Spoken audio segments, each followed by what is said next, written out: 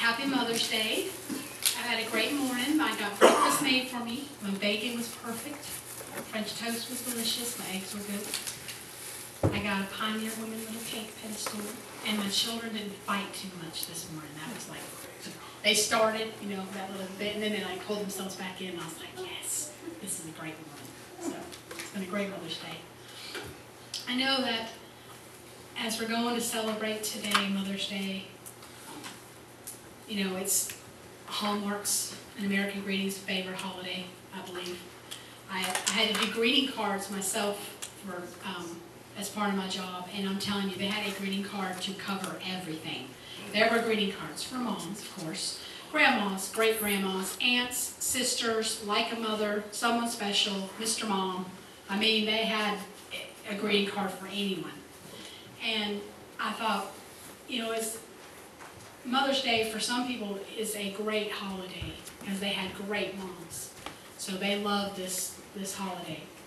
And unfortunately for some people, Mother's Day is not that great because their mother's already passed, or maybe their mom didn't win any awards, or their children, I know of 3 people so far I've already read about that I know of. I don't know them personally, but I know of them, that their children have passed this year. And so they're having to celebrate Mother's Day with a child that has passed. So it's not always, a great, great holiday for everyone. And then the thing with Mother's Day is, it's great that they take one day to celebrate us. And of course we got Father's Day coming up to celebrate for the fathers. But the truth is, even on Mother's Day, we really don't have the day off. Mothers, fathers, parents, we never really get the day off. And parenthood never stops. We are parents forever.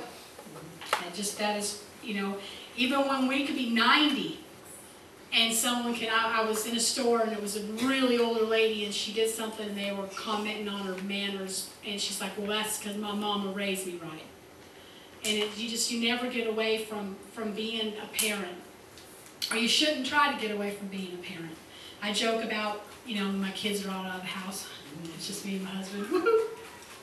They're going to have to schedule visiting hours. They can't just show up whenever. I'm just kidding. But being a mother is incredible. And I was thinking about worldly mother terms. If you're familiar with a tiger mother or a helicopter mother. Those are worldly terms they give parents. A tiger mom is really strict. You're going to bring home straight A's. You're going to do this. You're going to make your bed this certain way. And they have so many rules and regulations. And tiger moms believe they're the best because they keep their children structured. And then there's the free-range parenting. I think that was probably my mom. That was, hey, go do it, like a chicken. You just go on out and do it, free range. You bump your head, okay, you'll learn not to do that again. You burn your hand on the stove, guess you won't touch that again. So the free parent, hippie range parenting style, mother style. Then there's the helicopter mom. We've all seen those type of moms. They're always around their kids like this. Don't touch that. Let's move that down. Let's put safety things on everything. Everything's got to have bumper pads. Everything's got to be protected. And so there's all these worldly terms for parents. And then, there's always parenting magazines saying why you shouldn't be a tiger mom, or you shouldn't be a helicopter mom, or a free-range parent mom. Well, what's the Bible say about being a mom? That's what I want to know. I want to know what kind of mom I'm supposed to be. And even though I've got children that are going to be 16, getting their driver's license, all the way down to 9, I'm still their mom. It's never too late. Even if you have kids that are 30 and 40, it's never too late to be a better mom. And so we're going to go into Proverbs chapter 14, verse 1. And I read this scripture and it impacted me. It says, every wise woman buildeth her house, but the foolish plucketh it down with her hands. I brought my little illustration. Here's my little birdhouse. And so I just want to spend a few minutes talking about how wise women and how we build our houses. And you know what? This can apply to the guys too. And those of you who don't have kids, take note. Learn from us. Learn from our mistakes. Those of you that are still going to have some more children, see, you got some practice in, so you'll be good to go with those twin boys. The first thing, I was looking up how you build a house, and the first thing they say, of course, you got to pick your site, but you're going to build your foundation. And Jesus says that, he talked about 2 men. There was a wise man that built his house on a rock, and a foolish man that built his house on the sand. And we all need a good, firm foundation. And the best foundation we can ever have is Jesus Christ and His Word. And I started thinking about Jochebed, who is, and I looked that up so I pronounce it right, just so you know. I kept playing on Jochebed. She was Moses' mom. And you know, we don't know a lot about her. We know all, you know, she's one of the most famous characters for Bible stories. We always talk about how she put Jesus in a boat. I mean, she put Moses, made him a little boat out of reeds and put him in the Nile with all the crocodiles and sent him down the river. And that's a great Bible story, Sunday school story. If you really think about that, great, his mom stuck him in a boat and just launched him out with the crocodiles. But here is a woman who is living in a time where she's a slave. Her grandparents were probably slaves. Her future thoughts was her children was going to be slaves, even though they knew supposedly they were supposed to be getting out of Egypt. They actually had a timeline, 450 years. It's been me, I'd have been the calendar up. We got 50 years to go, we got 60 years to go. But they knew that they were going to be getting out. But she's a slave. She already has 2 children. She's got Miriam and Aaron. When she gets pregnant, and then the word comes down, if it's a female child, she gets to live. If it's a male child, we're killing it. Now, I can't imagine as a mother when I was pregnant with my children, when I was pregnant with Judah, if that edict had come out. Because I would imagine as a mother, you would be there going, please be a girl, please be a girl, please be a girl, please be a girl. But she doesn't have a girl, she has a boy. And Scripture says that he was a goodly child. She couldn't kill him, so she hid him. She hid him for as long as she could. I can't imagine how many nights she laid in bed, how many times that she was a little bit uncomfortable, worried when the guards would come through and trying to keep him quiet. I hope he was a good baby. He kept quiet, didn't have colic. But the time came where she knew, I can't hide him anymore.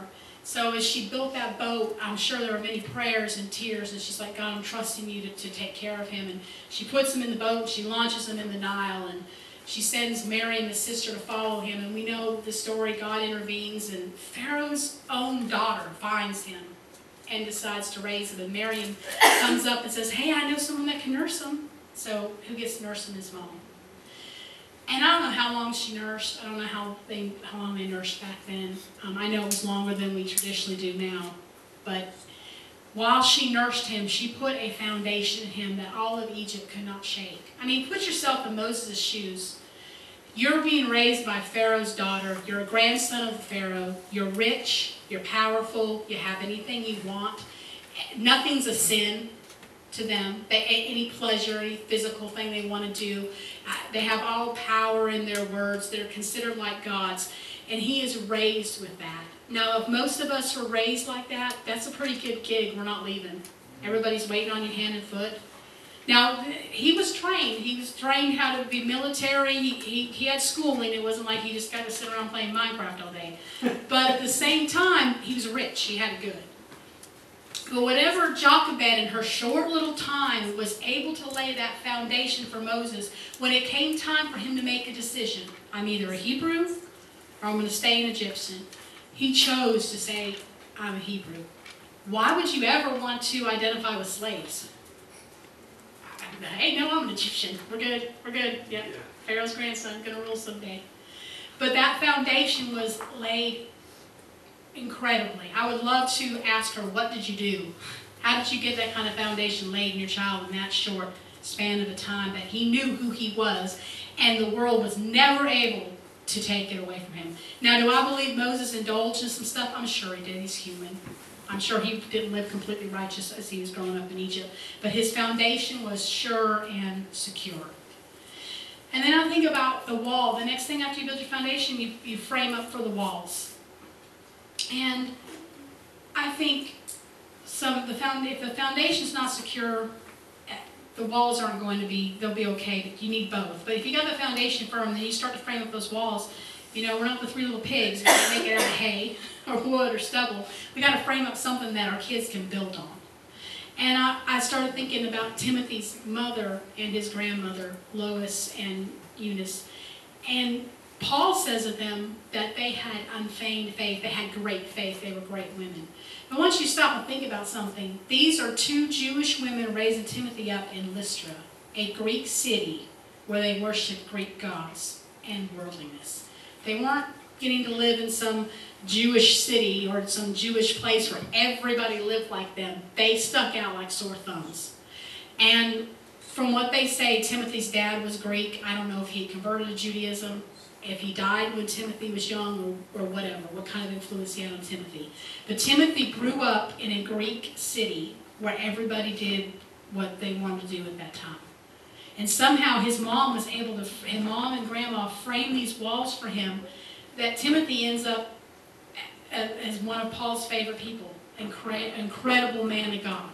So even in the midst of a world that appears to have gone crazy and everybody just does what they want to do, we still can build up a frame for our children they can build their walls on that will last. And then the next thing you do in a house is, they say you put in the windows and the doors. It sounds weird that you do that to me before the roof, but you put in the windows and the doors. And we shape how our children view things and what they will, how they will see things and how they will let things in. And I've probably been the guiltiest about this, not helping them have the best windows and the best doors. You know, I think about Lot's wife. She taught her girls how to look at worldliness. So much that when the angels came to warn them to go, 2 weren't leaving because they were married and they liked what they were doing. They had to drag the other 2 out. And so as parents, we can teach our children to look to things of God, or we can teach them to look to things of the world. You know, there was a woman whose name I won't say right. She was Makkah. She was the mother of King Abijah. And she, as the queen mother, got him to institute cultic worship of the goddesses again. So as a mother, she had taken this Jewish king that should be standing for righteousness and tearing down the strongholds and the idols, she gets him to reinstitute the worship of the goddesses. And then I think of Herod's mother, who convinced her daughter to revenge was the best thing, because her daughter danced and could have asked for anything she wanted, and her mom says, you know what, we need to get even, so ask for John the Baptist's head. And so as parents, mothers, even fathers, we can teach our children how to view the world. We can teach them to always be negative about everything. Everybody's out to get you. Everybody hates you. It's a dog-eat-dog world. You do it first. Or we can teach our children, hey, it may look bad, but God's got this. So we gotta teach them how to look out those windows, how to control that door, what you gonna let into your house. Because what we're doing is we're building little houses that are gonna live someplace for eternity. And however we help them build their house is going to affect them for the rest of their life. And if we do a poor job, they're going to have to rebuild their house. But if we can give them a strong foundation, teach them how to frame, they'll have a good house to start with. And then the last thing that they put on, you know, is the roof. That's my cool little bird house. My kids are wondering how birds were going to get in there if they were fat. And I was like, well, if they're fat, they don't need to eat, so just skinny birds will. But you've got to put that roof on. And I thought about Rizpah. Rizpah was one of Saul's concubines, and she had 2 sons. And for those that aren't familiar with the story, after King David was king, they were having some issues, and he prayed about it. He was told he had to go make things right with the Gideonites. The Gideonites, for those of you who maybe don't remember, are the ones that tricked Joshua. They took their clothing and made it look old, and their food looked moldy. When Joshua and they were conquering all of the land, and they were told not to make any agreements or treaties with anybody in the area. And so the Gideonites, they came up, they looked like they were way far away. And they talked Joshua into a treaty that he wouldn't harm them. And then Joshua found out that was his neighbors. But hey, God has this thing, he's kind of strange about this. If you make a covenant or vow, you're supposed to keep it. And so Israel was bound to keep that covenant with the Gideonites, and they had broken it. And so the Gideonites said, David had to go to the Gideonites and say, what do you want me to do to fix this? And the Gideonites is like, we don't want money, we want blood. We want 7 sons of Saul, we want to kill them. Bloodthirsty people. And so David honored it. He went and he found 7 sons of Saul, 2 of them who belonged to Rizpah. And the Gideonites took them and they hung them up. They killed them and they hung them up. And Rizpah wasn't the only mother who had sons there. 7 sons were hanging up there. Only 2 belonged to her. And after they were dead, Rizpah figured, well, someone's going to come down, they're going to take them, and they're going to bury them properly, and nobody shows up. And Rizpah says, oh no, you're not leaving my sons here. They're not going like this. And so she stays, not for a day, not for 2 days, not for weeks, 3 to 4 months. Can you picture for 4 months watching your children rot while you're staying awake, making sure that the birds don't come eat anything and the wild animals don't come? For 4 months, I'm sure people were probably bringing her food and drink to sustain her, but she's like, I am not leaving here until you do right by my children, to put them into you bury them right. You're not desecrating their bodies. The only mother out of 7 children that did that. Now you can say, well, that, her kids were dead. What's the point? There's a principle here, and I can speak from experience. When your kids are going through something that looks like it is never going to end, or they're going through something that it could be an illness or sickness, or it could be an attack, you've got to learn to build a roof of prayer over your children that says, you know what, I don't care what it looks like, you're not getting my kids. I'm putting protection on them. And we've got to learn how to pray and apply the word on this house so that our children learn how to pray and apply the word over their own houses. And I love Rizpah because here's a woman who lost everything. First of all, she was just a concubine of Saul. She wasn't even a wife. I can be loud. She wasn't even a wife. She was just a concubine. So, and then Saul's killed, and all she has left is her 2 sons. And then they're taken. And it seems like she's lost everything. But she didn't lose her dignity to the point. I don't know what happened to Rizpah after they were buried. But Rizpah said, I'm putting a roof over my kids, and the enemy is not going to destroy them and to afflict them. And so, as mothers, we've got some great moms in here. That Sister Duke, I think, is a great mom. Jordan brags on her. She calls her Mama Duke. We have Hillary's a good mom. She's got her little angels. I'm an okay mom for the most part. I got Auntie back there who's like a surrogate mom.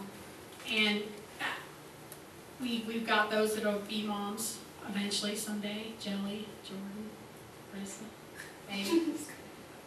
And we got, as we're celebrating this Mother's Day, I was just impressed by the Lord. I can do a little bit better.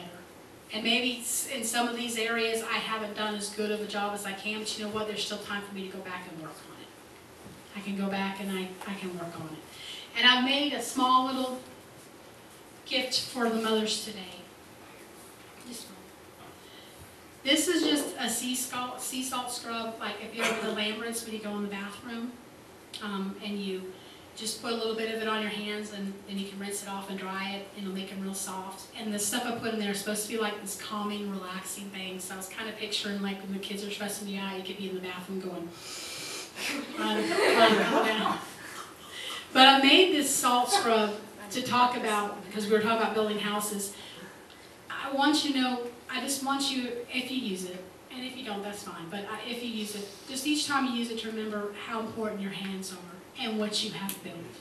And even though sometimes it doesn't feel like it, you're making a difference. You're doing a good job. And you just remember that you are important. Your hands are important. Sometimes I just feel like a glorified maid and a glorified babysitter. Some days I do. And and as motherhood, sometimes when I look at my kids, they'll do something, and I'm like, oh my gosh, I'm doing something right.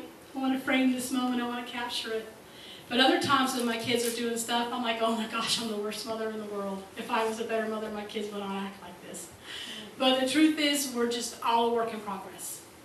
And we're all doing the best that we can. I hope that we're all doing the best that we can. I believe that we are. And so I wanted to just make this gift, one, because I wanted to do something for you. I wanted to physically make it. And I wanted you to, I prayed over them, because I want you to know that I believe in you guys. I love you. And I love this foundation that we're building. And I know, don't feel like it, but by this time next year, we're probably going to be double, maybe even triple. And there'll be other programs and things will be going on and all of that. But this year, I just want you to know I believe in you guys. I believe in what you're doing. I believe in what you're putting in your kids. I think it's incredible that you're coming to church, and not just coming to church, but you're raising your children on a pew. I wished I had been raised in church. I wished I had been raised in church. And so God doesn't look at what you're doing and just dismiss it. In a world today where you have parents that spend so much money putting their kids in pageants and through dance classes and preparing them for all of the sports, which I'm not against sports stuff, but you understand what I'm saying. They'll put so much effort into something that really is not going to affect eternity. I mean, it don't matter whether you make it into the Hall of Fame or you won the dance competition or you're Honey Boo Boo or whatever. At the end of the day, that's not that eternally. Parents are investing so much into their children that don't matter eternally, that just matter down here temporarily. And I'm not saying you shouldn't help your kids be the best they can, and they need to be educated, they need to do well, but you understand you got to balance it. And so you guys are doing what's the most important thing. You're putting things into your children that really do matter, that will last for eternity. And so I just want to say Happy Mother's Day. And I also made this little thing about building your house, just a little prayer thing that I talked about that will just kind of go over what we talked about, that you can kind of use as a prayer thing that I'm doing, just asking the Lord to put a spirit of Jochebed in me and a spirit of Rizpah, that I will stay, the course. Because like I said, you know what? Motherhood doesn't end ever. And don't let that depress you. I mean, they get bigger, they can kind of get their own cereal and take care of themselves. But I'm always going to be a mom. Even when my children are grown and they're married, I know I'm going to be that mom. You got enough food? Do you guys need anything? Do you need a decent loaf of bread? Is your lights on? That's going to be me because they're my kids. I'm going to want to make sure that they've got what they need. And the grandbabies can call me at any time and just say, Granny, I need this, and I'll be over there getting it. And then my kids will be like, you gotta stop doing that, Mom. And I'll be like, shh. So, because it's just, that's in us. That's supposed to be in us. And so, I'm going to be the mom that'll be over if my son-in-law's being mean. And I'll just be over looking at my daughter going, well, what'd you do? Why is he being mean? He must have done something. You treated him better. So, I want to just say I love y'all. I appreciate you. I think you're great moms, and you're some role models for me. All of you, even Hillary. How she gets down and plays with her kids. I think it's great. I should have done more of that. I was too busy cleaning my house. You know what? Now I didn't clean the house. I should have spent more time playing with my kids. So, Happy Mother's Day. I love y'all. And before you leave, I'd like you to get one of these.